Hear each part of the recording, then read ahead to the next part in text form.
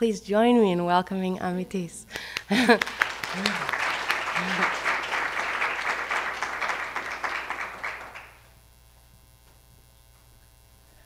Hi, everyone. Thank you for coming out. I'm going to try and be as quick as possible because I know there's a lot of stuff on TV tonight that you probably want to catch. Maybe, I don't know. Maybe I should just go extra long. You know, I have a long slide demo that basically shows you all the stuff that I've worked on for a very, very long time. But I'm going to go through that quickly and tell you a little bit about each thing. You're going to see in my work that there's an element that has a reference to shrines over and over and over again. Motevalli, my last name, actually means keeper of the shrine. And my family keeps a shrine in the northern region of Iran, a city called Sari.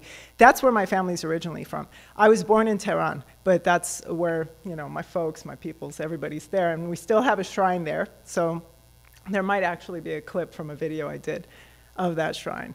But let's see.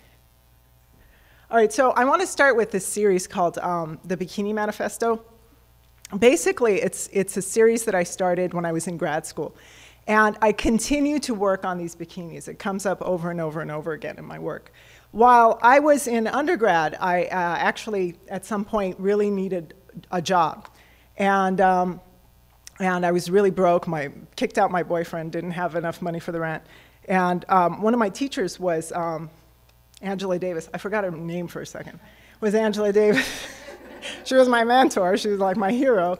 But anyway, Angela was unionizing a strip club. I actually started to work at the Lusty Lady. I worked there for a little while. And I was like, wait, I'm dancing naked, and I'm getting paid $7 an hour. No, I think I can make more money. So I got deeply into it. I was making like $3,000 a night. It was crazy. And that was, you know, at the height of kind of technology stuff in the Bay Area. So while I was doing this, I wasn't really making work about it, but then I stopped. I went to grad school and I was trying to process everything I went through. And also this like women's studies background, you know, the combination. And it was at a pivotal moment in grad school when someone told me, they were trying to tell me about my culture. I always love it when people try and tell me about myself. And they said, oh, your culture is it's so sexist, you know, they just treat women so poorly, and the hijab and everything, and, you know, how can they say that that's womanhood? And I was like, well, you know, there's so many constructs of femininity. And I really started to think about constructs of femininity. And I'm saying this to you because you're going to see that come up over and over and over again. So this first piece I did was I got, you know, an I-beam. And I hung it by one bikini strap on the wall. And then I just started to experiment more and more and more with the bikinis. And this was a full room installation. You could actually walk into it. But you almost always had to bow your head down to go in, because I really wanted people to have a crotch in their face. And if they wanted to go in, they would actually have to bow their head under and, you know, show a little respect.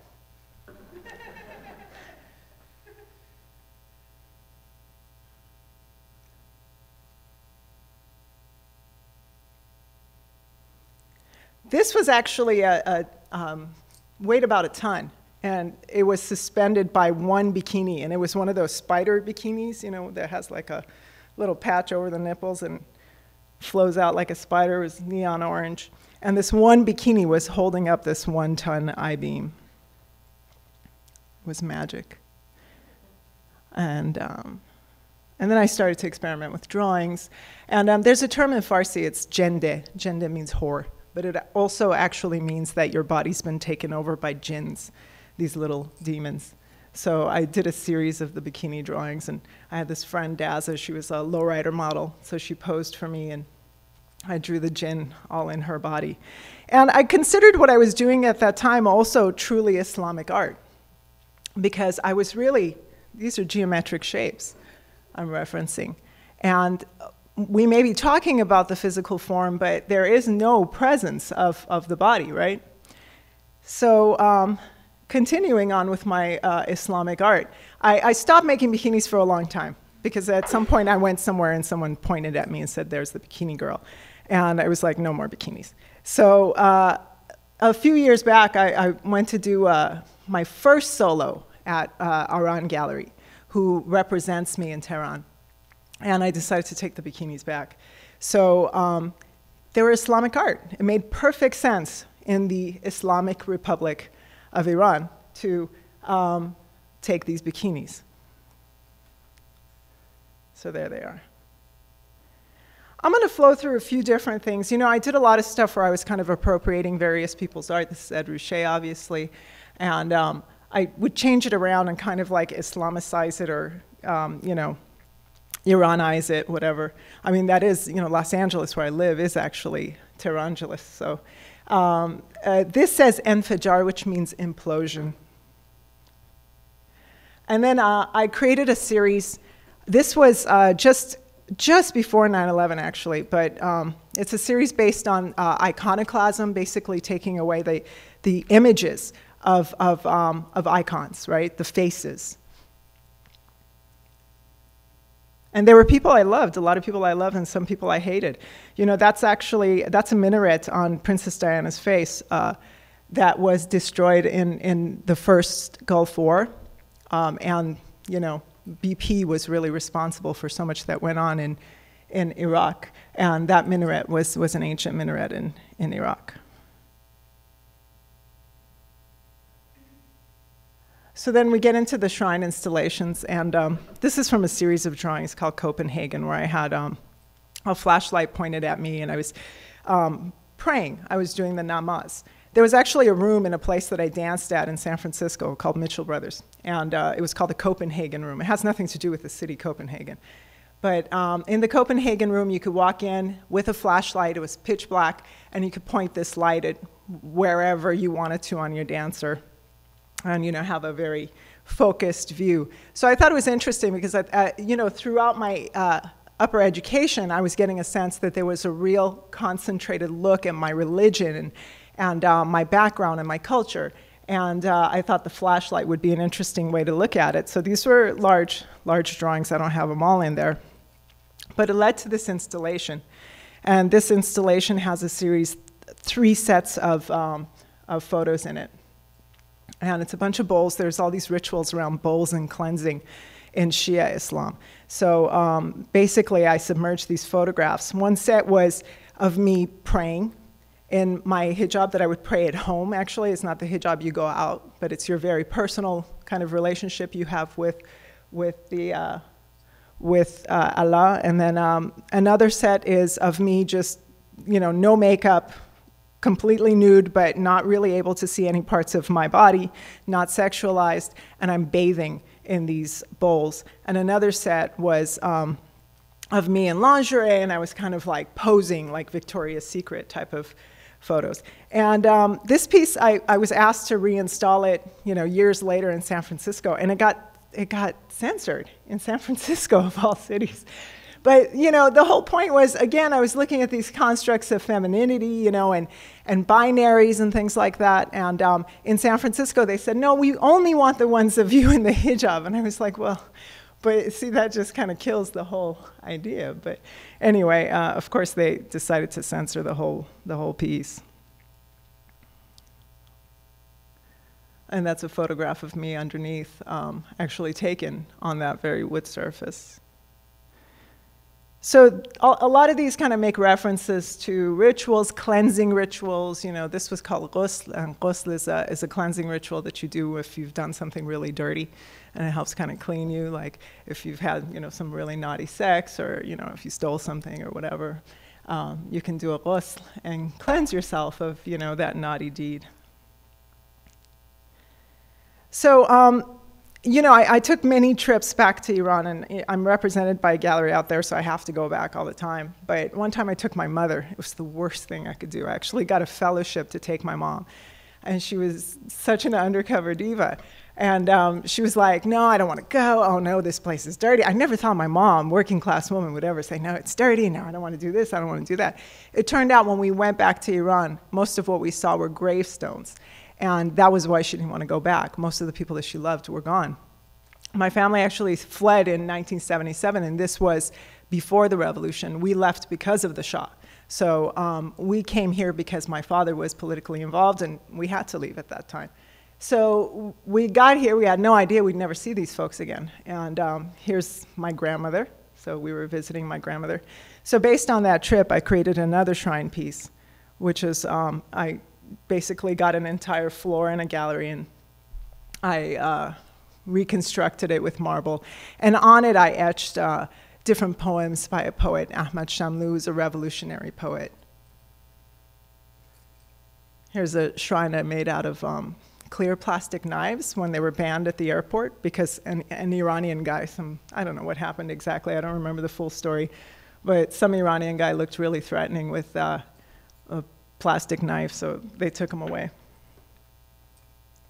So this is actually a photograph of my family's shrine, and that's my aunt. It's there and the masjid in Sari are the two. I'm like one of the only people who can go in there and photograph it because I'm a Motevalli. So I went in and I was just kind of looking at it and really looking at the way it was made, and I was looking at the concept of a shrine, right? So to me, a shrine looked, and from everything I heard, it looked like a public sculpture. It looked like something that people in the community came together and collaborated and were able to create a work of art together that they agreed upon. And all of the rituals that I saw around the shrine were really like public performance. So these were performances and rituals that people did that looked just like art. So I decided at that point that a lot of my work, no matter what it was going to emulate this public art and these types of public performances. So this is the shrine. I recreated this shrine shortly after that trip. And this was a shrine that I made that was dedicated to people who were shot and killed by the police, by law enforcement. I did a study in 2008, and during that year while I was doing my study, 2 people I know were killed. One was a close friend. And I ran over to his family's house, and they told me the full story. So I really got deep into this. I mean, it actually took me to this place of intense depression, too. But I got to hear all these stories from around the world and looking at globalized, kind of militarized occupation internationally. So this piece was, although the outside had images, I hand-carved this piece. It took me about 2 months. I worked day and night. But it had images, faces of people who were killed in Los Angeles County. But inside, I included names of people who were killed throughout that year around the world and told their stories. So the piece traveled, and on the left, that's in Oaxaca. And of course, I found different people in different spaces who were killed. And in Chicago, the other one on the right is in Chicago. And then these are some of the street pieces because they were actually stencils. So I was able to create stencils, and I give them out to folks to take it out to the very sites where people were killed. And this was my friend, Christian Portillo. Christian Portillo was shot and killed by the sheriffs. He was waiting in this car for his girlfriend. It was at his parents' house. And, you know, all of a sudden a cop rolls up, and there was no sound, nothing, no flashlight, just rolls up to him. He was on his phone.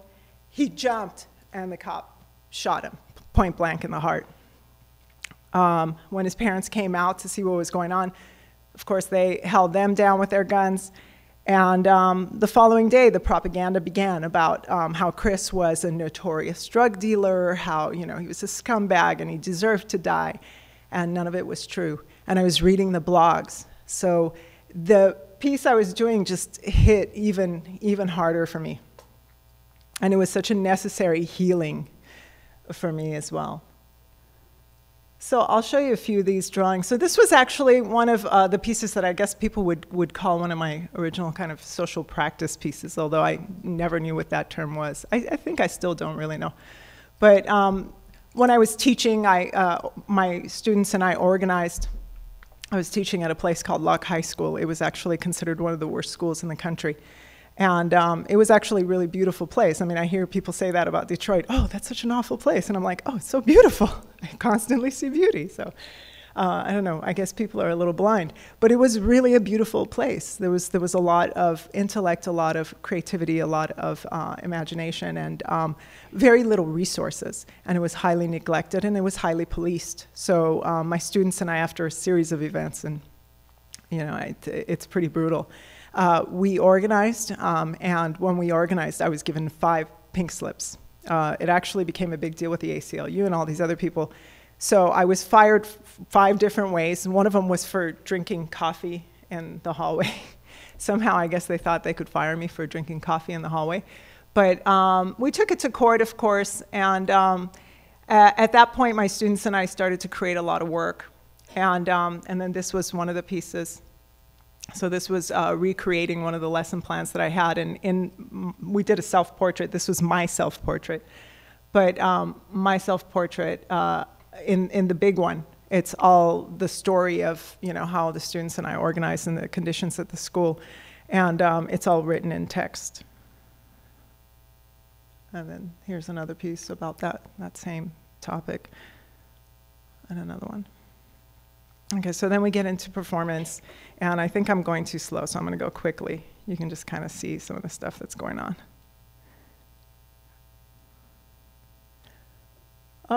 Oh yeah, okay, that's why that's there. Okay, so a lot of this is actually, I'm going to focus on, for the Everyday Imamzadeh, on Denmark, because Denmark is a place that I did a residency at, and of all the places that I've traveled to for my Everyday Imamzadeh series, it was one of the most brutal. Denmark doesn't actually allow mosques. Denmark is the home of this cartoon. And of course, Denmark's government and media and everyone said that, you know, well, it's free speech, so you should be allowed to put up these images, which I completely agree with, free speech. But there's a point when people they really have a foot on their neck on the day-to-day. And then on top of living really horribly, and being humiliated every day, you are thoroughly humiliated in your faith, because when you have very little in your life, sometimes the only thing that you have is your spirituality. And so then people's spirituality, their culture, their religion is completely spit on. And so, of course, you guys may have read about this. It caused a lot of outrage in Denmark. So I was in the very city where this man who created this piece lived. It's called Aarhus. And in Aarhus is what's considered the largest housing project called Gellerup. And I did my residency there, but I'm going to play this video for you. Oops, no, go back. Video.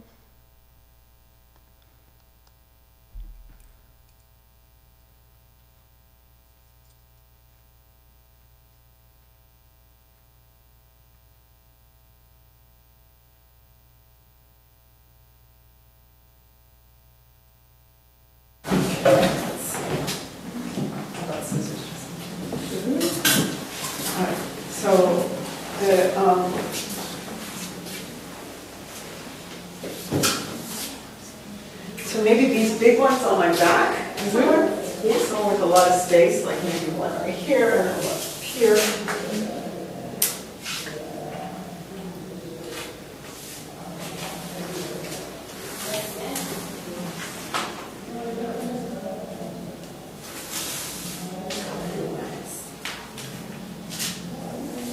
Maybe we move this one over just a bit so it's on one shoulder blade. Go ahead, don't worry. I've been waxing so long, it's like whatever. My name is Amitis Motevalli. I was born in Tehran, Iran, and I actually live in Los Angeles, California. I've lived in Los Angeles most of my life. I'm a visual artist. I do kind of contemporary conceptual work that changes medium. So sometimes it's performance, sometimes it's video, sometimes it's installation.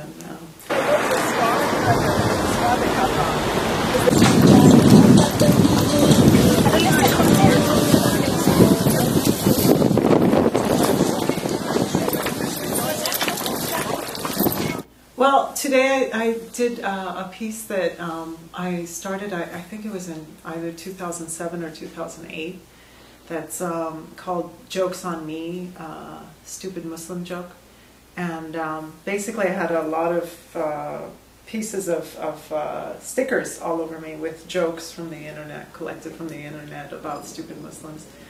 And many of the jokes came out around the time that the cartoon of the Prophet Muhammad came out as well. And I really felt like, of course, I was very offended by some of the jokes, and some of them were somewhat funny. They even elicited laughter out of me. But I felt like there needed to be something that was a dialogue and also a reclaiming. So I reclaimed them by actually me printing them and printing them on my body. And I don't want to pretend that they don't exist. They do exist. They're out there. But also I have a dialogue with people because it's on my skin. And I am a Muslim woman, culturally, spiritually, all of that. I get to have an exchange with people on the Muslim body because there's so much that's happening in the world right now with the Muslim body that I felt like it was important to have this dialogue, literally about my skin, about my flesh, and so I wanted to do this piece, redo this piece here in Denmark because when I came here, there's all this talk of anti-Islam talk, and where I was seeing most of it was, of course, in printed material and in the press. There's definitely a segregation that I'm seeing in terms of cultures. But I just knew, I had some of the most progressive friends that I've had in the States were from Denmark. And so I knew that there had to be a narrative that was hidden in terms of mass media, but very much in the psyche of most Danes.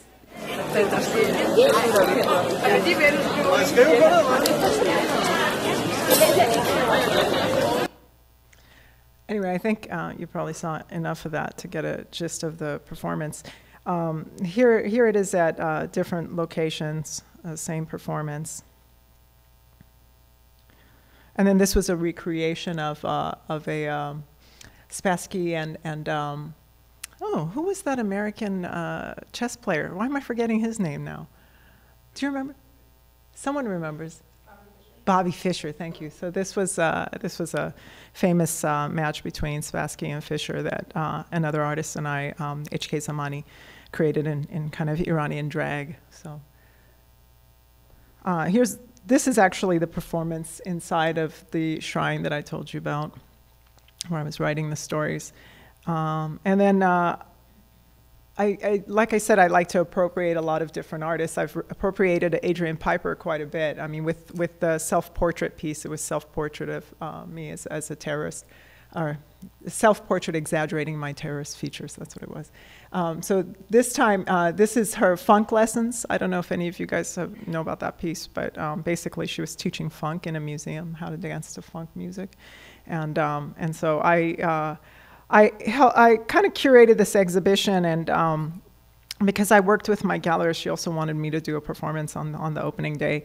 And we brought artists from Tehran, the gallery Aran, that I work with, and I recreated a dance from the south side of Iran called Baba Karam.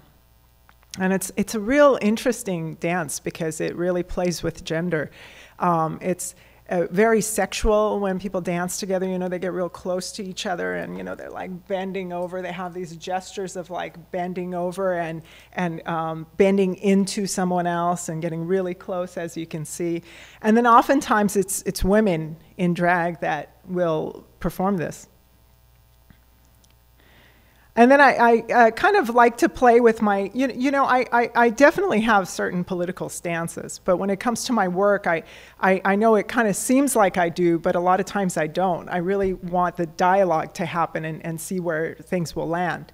But at a certain time, I was kind of inspired by a few people I knew and myself, and I wanted to kind of create a few characters that were these hyper kind of orientalized people, because a lot of times when you're not actually living in the environment that you're claiming or representing, you end up doing a kind of caricature, in your day-to-day life. And in order for me to kind of like get that out my system, I created a couple of performative characters.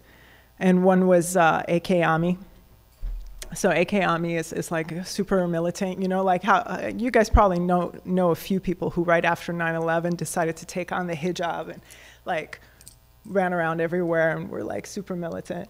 And I knew a few people like that. So basically I took photographs in different places throughout the states that were in ruins.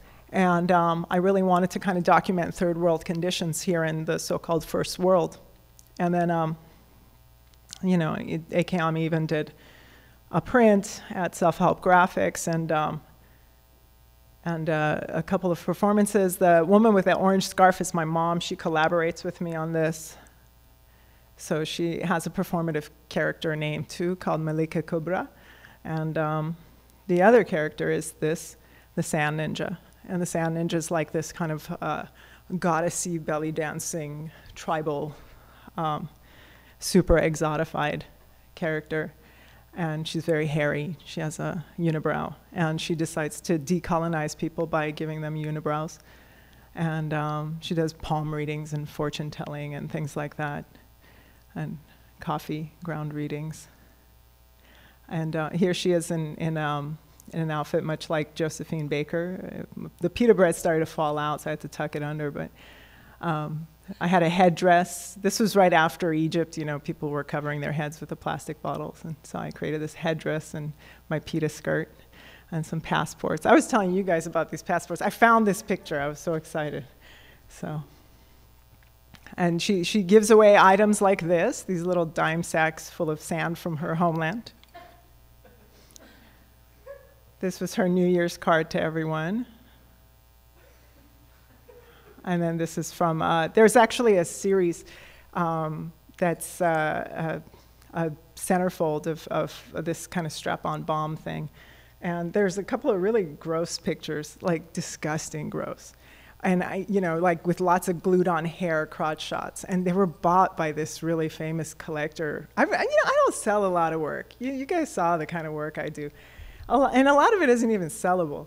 And I'm like, really? They want to buy that? A giant picture of an like extremely hairy crotch with a bomb strapped to it? Whatever.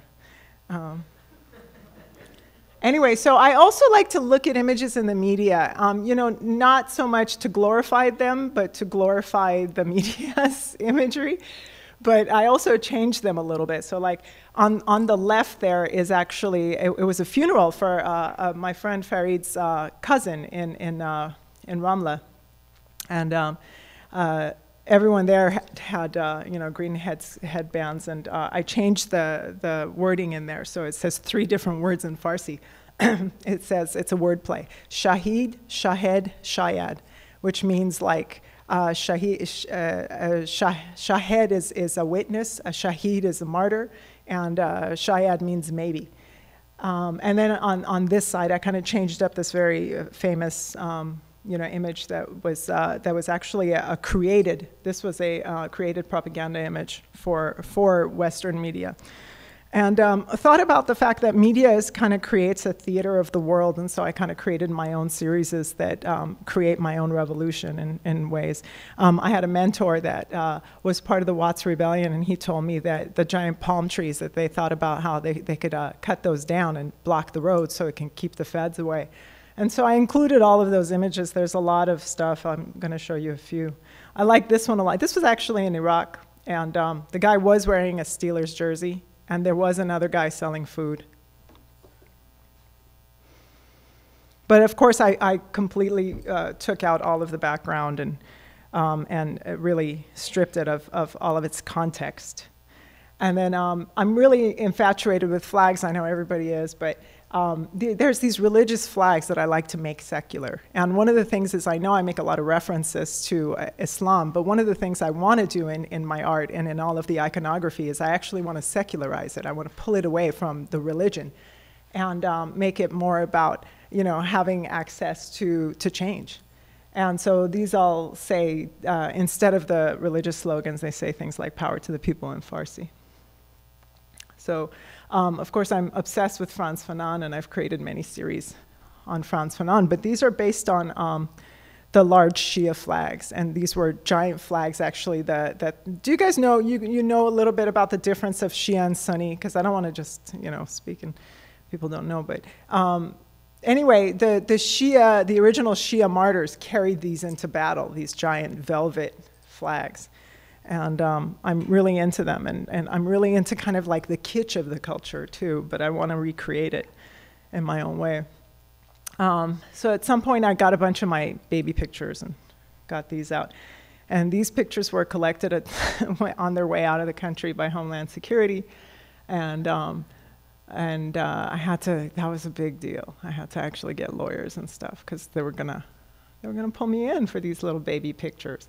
I mean, you can tell those aren't real guns, right? Come on.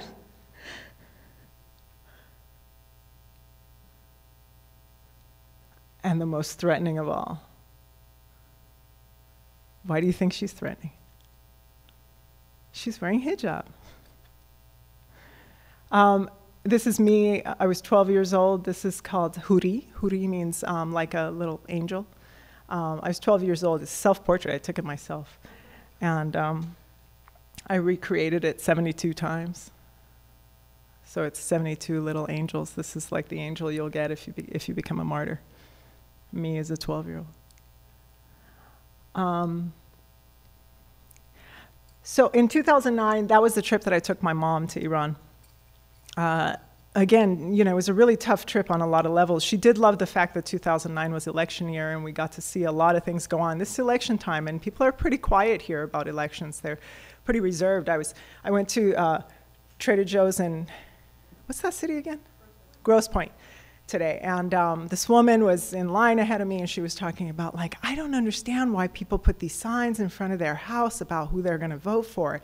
I mean, that's a very private thing. And I was like, oh, wow. In Iran, where everyone talks about how repressive it is, everyone goes out and talks about exactly who they're going to vote for and why. And they get into debates on the street. And it was actually a really beautiful process just pre-election. People would literally stop in the middle of the street, and you know, they'd come out and chant the names of the different people that they were going to vote for.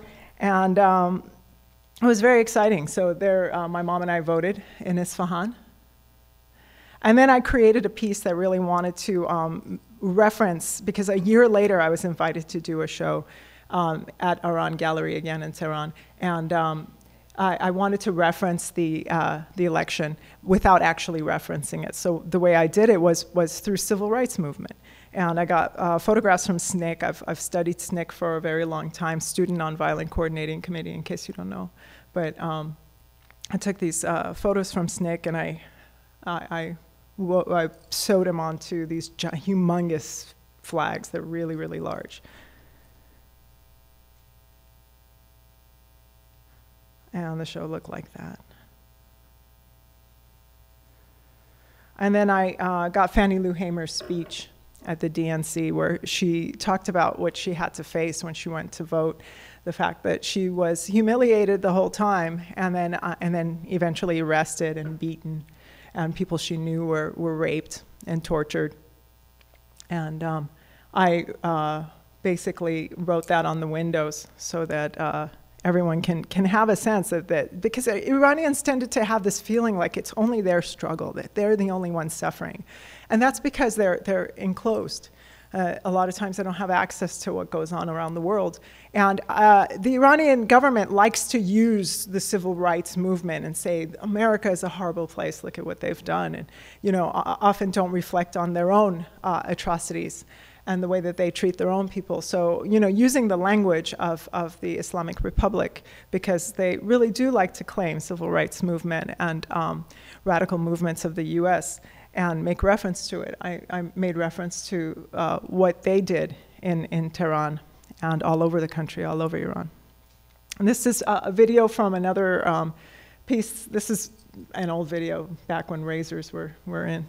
But anyway, I shot. And again, I got stopped by the feds. They took all of my videos. See, there's a lot of talk about censorship in Iran, and I have been censored in Iran. But I've been censored far more in this country than I have in Iran. I got stopped by the feds. They took all of my videotapes. They got my camera, and they deleted all of my photographs in my camera. And for some reason, that day, I thought I just learned about emailing myself images. So I'd been taking pictures with my phone and sending them to myself via email. And so I created this entire video, which was this kind of fantasy revolution in Los Angeles. I'm a big fan of Sam Greenlee, the spook who sat by the door. And I wanted to kind of recreate this scenario in LA where I really think it should happen first. I really do. And I was able to do that with images that I took from the phone because everything else was taken by the feds. This is from another video. These are two videos that play side by side. One is Love Letters to Jeremy, and then the one right to the right is called Let Them Eat Yellow Cakes. And the reason why that one's called Love Letters to Jeremy is because the photographer, the director that I work with, his name is Jeremy. And it's only because I was performing for him in the camera, so that's why I called it that. But Let Them Eat Yellow Cake on the other side makes reference to the yellow cakes, the uranium that Iran is always accused of creating. So basically, I wrote backwards. I'm into writing backwards. I do that in a lot of my pieces. But I wrote backwards these various messages. I was on the outside of a window. And it was basically how I feel in the American art world, like an outsider. And that I'm exhausting myself constantly breathing on this window, trying to communicate. And that somehow the messages and the ideas and the symbols and iconography that I use is just like not getting through, you know? And then the other one on the other side, I'm very confident, and that's the one on the inside. That's when I'm in Iran, because that's where most of my iconography, that's where most of the history that I derive from comes from. And I'm writing things like bomb, atom, and different word plays in Farsi, and then I'm writing it in whipped cream on the window and licking it off. You know, I was here in the summer doing a residency, and I also was able to do this great Twitter theater project in Denmark. And I'm going to show you guys a bit more of what I did in Denmark. But for some reason, even though I'm so like constantly offensive toward the Danish government, I keep getting invited to do stuff and offend them. So I was actually invited by the Queen, and there was a festival, and I created this Twitter theater with a collective of people I work with, and some of them including the Fantastic Femmes, who are some teenagers that I worked with in Gellerup, the housing project in Aarhus. But this is from that Twitter theater. And then I want to show you a little bit about where the Imamzadeh comes from. On the right here is actually my family's Imamzadeh, and Imamzadeh means a shrine, basically. It means the descendant of an imam, and that's what we call the shrines. And that's my family's shrine. That's my aunt and my mom. And then my grandfather's house right across the way up on top, and my aunt's house just below, because you know the family's been there for so long, taking care of these shrines. But I've been able to travel to many different cities. This is actually in California. But looking at Muslim communities that are transnational Muslims. So I've been doing research with transnational Muslims that have fled either to work or have fled because of situations like extreme violence or war, poverty. And seeing a lot of displaced labor, and also seeing a lot of strange situations like you see this all over Detroit as well, but like there's a hijab shop over on the left bottom. There's a hijab shop across the street, and then a strip shop right across from it. Liquor stores, you know, with family pictures and Allah in it. And this is actually very interesting to me, you know, talking to cab drivers, talking to different people all over. You guys know this place, I'm sure. I got kicked out of this place. And then this is right behind it. So this is on TV about American Muslim, and most people on that show are very middle class. And then directly behind it in Dearborn, Hamtramck. So this is the housing project, Gellerup. Satellites, you know, almost everywhere you go to where there are transnational Muslims is like hella satellites, because, you know, people got to get their Arabic TV, they got to get their Turkish TV. So another way that I did research was by going online and creating a personality, or kind of like what's it called? My brain is just not working tonight. An avatar. And basically, I create a profile and an avatar, and I chatted with different women, or different men, and some women, not too many, different men around the world, and just got a sense of, tried to get a sense of what they're doing in terms of labor, and I chatted with like 600, something like 600 different people. But there's actually, MoCAD, I think, is going to include a piece that I wrote with some of these chats in their upcoming book called Post-Industrial Complex, which was a great exhibit this summer. So this is the Fantastic Femmes, and really the reason why Fantastic Femmes is really interesting to me is because it was in Denmark, where Islam is basically not allowed. I mean, the Danish government will say that Islam is allowed, but masjids are not allowed. There are no masjids. There's churches, there's temples, everything, but a space where Muslims can congregate other than inside the ghetto is not really something the government likes.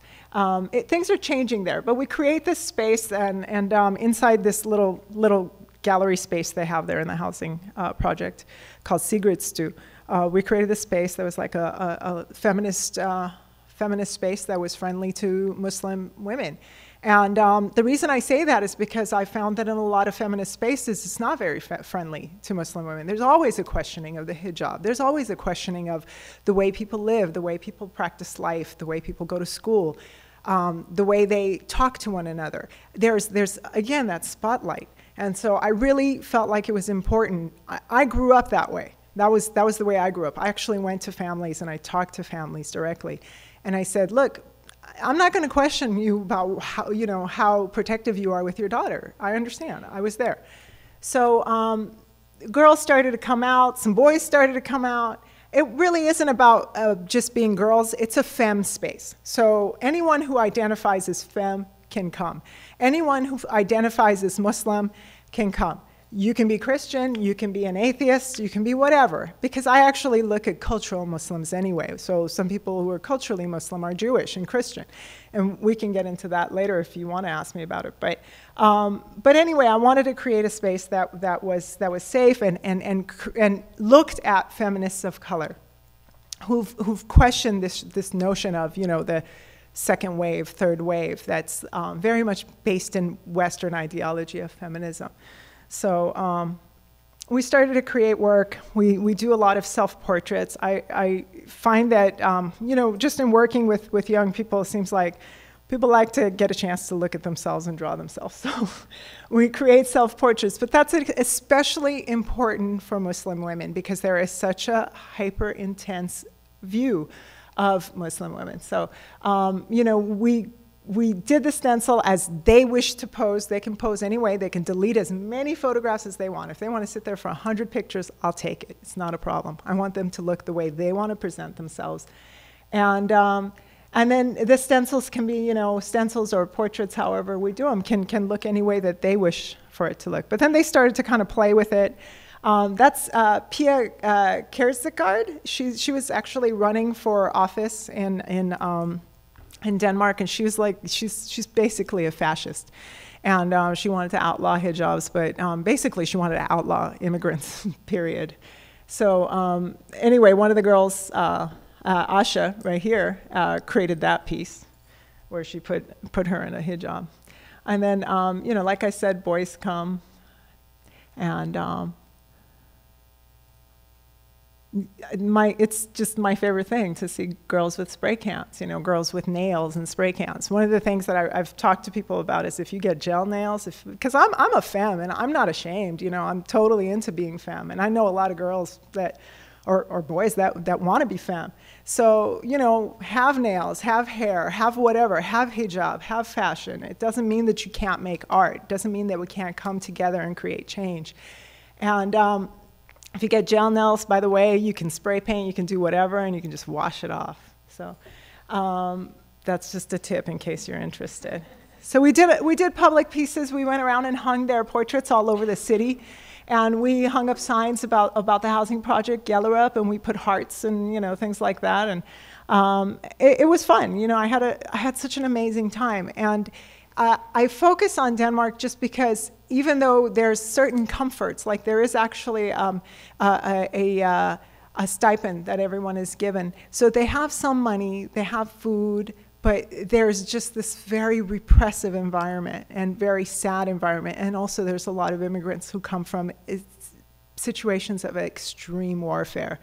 People from Gaza, from Sudan, from Somalia, from Afghanistan, from Kurdistan. So just these intense lives, things that people have seen, things that these young women have seen in their lives. And, you know, I know that art, for me, created change. I'm not, I know a lot of people will say, you know, art therapy, it's so hokey, whatever. I'm not talking about art therapy. I'm talking about having a vision and having a voice, and art is that outlet. It has been for me. It completely changed my life. And you know, I grew up into poverty. I was born poor in Iran, and whatever all of my family could get together to send us to the United States, they did, and then my family were manual laborers. And art was the thing that actually got me to go all over the world. And I really want to talk with various communities and talk about the fact that this can be a voice, and it can be a voice for social change and for presenting ourselves in ways that I think is very important. One of the things that for me, this was our visit to the museum. I just thought it was, you know, they're so much prettier than Maryland, but the whole photo is really pretty. One of the things that's important for me in terms of working in communities, and sometimes I work with young women, and sometimes, like in Anaheim, I'm working with seniors. It's really about understanding that there doesn't need to be this binary of like either denounce your culture or cling onto it super heavy, like more than you would when you were back home, right? So I see that. I've definitely seen that in Hamtramck, and I've talked to girls, and they were like, oh yeah, my family definitely didn't live like that in Bangladesh, you know. But anyway, it's really an opportunity to talk about feminisms, the fact that there's not one way of practicing about change, and the fact that there's not just one way of creating change. And I really like to talk about a lot of Fanonian ideology when it comes to when we represent our culture. So we don't have to be the sole representatives, but we also don't have to sell out our people, you know? We don't have to give a kind of dominant culture what they want in order for us to be seen, be heard, to get exhibits.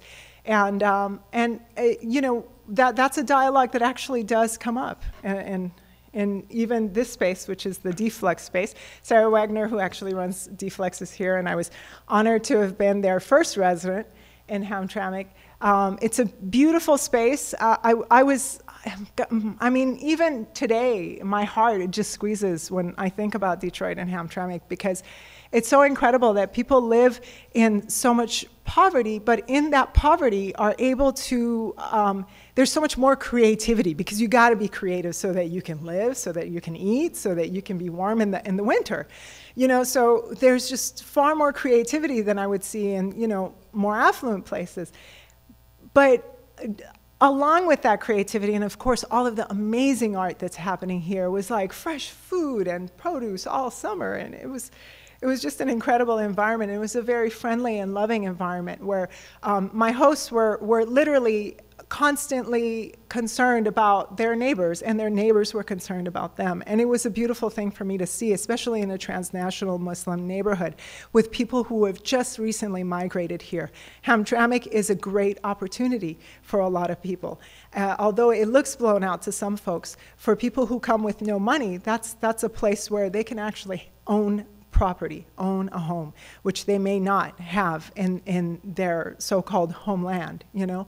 So for me, it was a beautiful situation, and I'm really, you know, my heart is warmed that I was able to see this, because when I was in Denmark, it was so much hostility. You know, when you're brown in Denmark, you oftentimes get called the word Nia.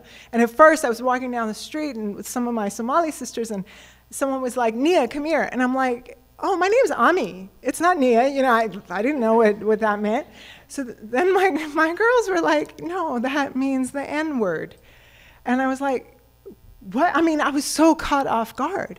So we had a discussion about this, and I was like, so why do people get away with that so often? They said, well, you know, they talk about free speech. And I was like, well, and so how come nobody's knocking anybody out? Because at a certain point, When you are constantly humiliated, you're gonna have to knock somebody out so it stops.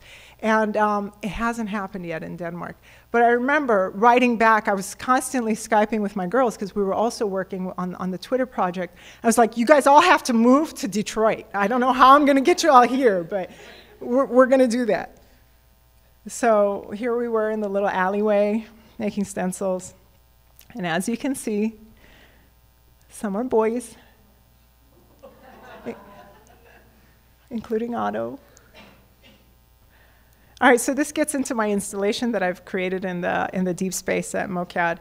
I just was thinking about the hypersexuality of Detroit. Detroit is a very sexy city, even though it's sad in some ways in its sexuality, right?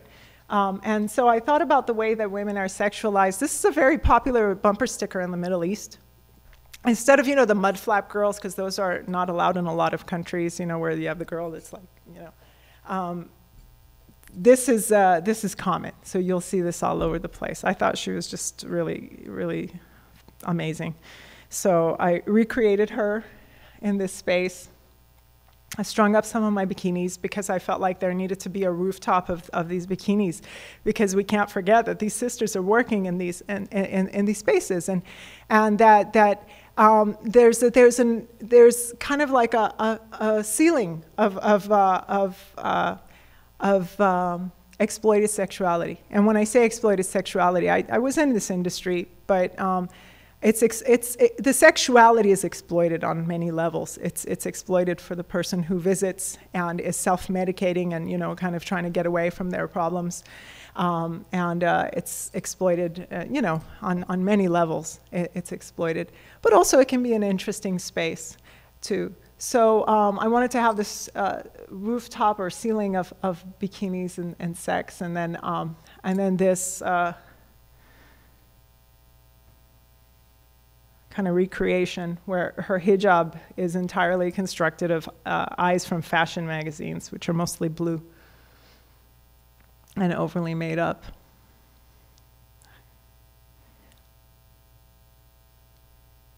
Anyway, that's the view from my home. That's the end of my lecture. That was a lot of images, right? I'm sorry.